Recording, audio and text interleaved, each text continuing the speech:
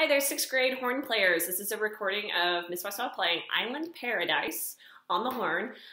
This video, I'm going to just break Island Paradise down into little tiny chunks and play through the rhythms just to make sure you feel good about them. Remember, we started working on this song before we, unfortunately, had our lovely break from school.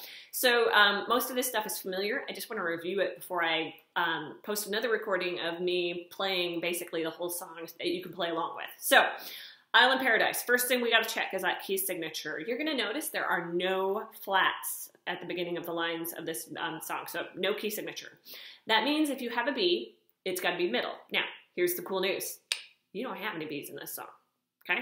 So you don't have to worry about it. That's the good news, okay? As I go through this, by the way, I'm going to play the bottom notes just because they're actually more interesting. So they move around a little bit more. So it makes it a little more fun to play if you're playing the lower notes when it divides out, like in measure 14, okay? Now, 4/4, 4 beats in a measure, life is good there. We do have some repeat things. I'll talk you through that in the next video. The only other thing that I want to check on before I work on little chunks here is if you notice, guys, there's a lot of repeated stuff. Like if you look at measure 5, you'll see you have some G's and an A. If you look at measure 55, guess what? Same thing. There's a lot of repeated stuff. So first thing I want to try is that very first measure you have, okay? Plus one note, okay? This is that on Mount Pleasant, okay? Plus one note. But what we're going to do is we're going to tie the second and third note. So instead of bum, bum, bum, bum, bum, it's going to be 1 and 4, 1, okay? Because we have the first note is on beat 1. The second note happens on the and because it's that 8th note. It has that tail, and the note before it had the dot, okay? So it's 1, and the last note in that measure is beat 4. That's why I didn't get to say 2. I don't get to say 3. It's 1 and 4, 1, okay? That's the main rhythm you need in this song. So I'm going to play that first 2 measures a couple times just to practice that. Let me fish out my first note. So here it is. 1, 2, first 2 measures. There it is. Let's try that again. 1, 2, first 2 measures.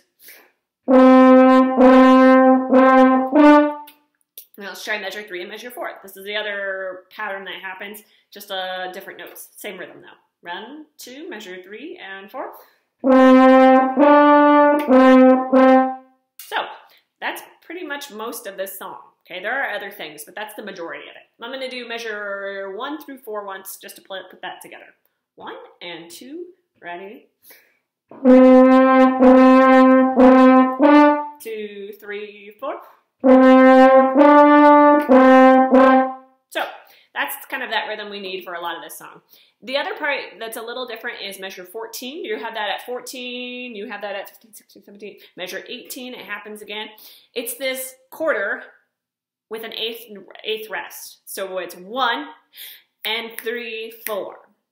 So measure 14, look at it one more time. It's 1 and 3, 4. Okay, I'm gonna play that measure a couple times. Here again, I'm gonna play the lower notes just because I think they're more interesting and knowing how like some of you guys like lower notes better, I think that it'll fit better, okay? So here's the lower notes. Here's measure 14 plus the note at 15.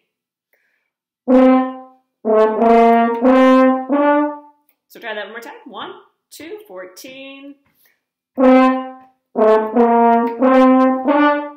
Okay, that rhythm you're going to have again at the end of that line. You have that rhythm again at measure 21. I'm going to try that one. So here it's just different same kind of rhythm, just different notes. Okay. The other thing is they tie those two, the second and third note together. So it's F, A, G, G. 1 and 4, 1. Try that one. 1, 2, measure 21. Ready on the F. I'll try that one more time. Here's measure 21. Ready? Cool. The only other rhythm that's a little funky is down at 39. You have this pattern. And what's cool is if you listen to the recording, the trombones and baritones have this rhythm first at 31. So you literally get to hear it all the way through, and then you guys join in. Actually, so does the whole rest of the band.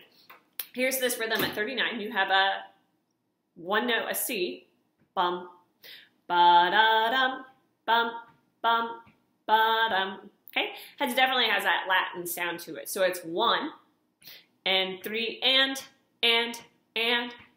3. If you notice, a lot of those are ands. The reason they're ands is you have that 8th rest, the thing that looks kind of like a number 7, followed by an 8th note. So I don't get to say 1. It's not on the B. It's on that and. Well, it used to be 1 and 2 and. We just got rid of the numbers. And it's and. Okay?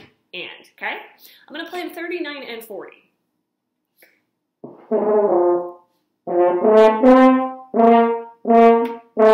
I'm going to do that again. My low C didn't want to come out. Here it is again. 39 and 40. Ready?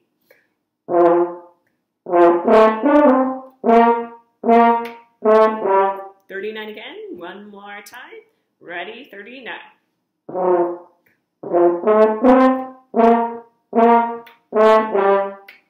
Then, 2 measures later, so if you do 39 and 40, you have the other half of that kind of chunk of this song.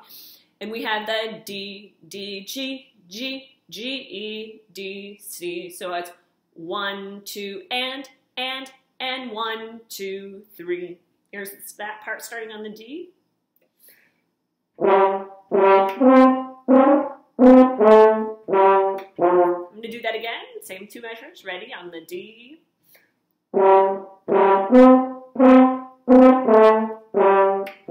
One more time. Those 2 measures. D. Ready to go.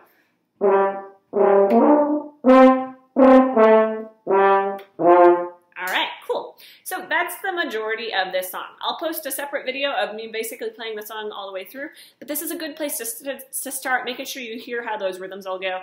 Then the next video, we'll take all those rhythms and push them all together and make the actual song. So happy practicing, guys.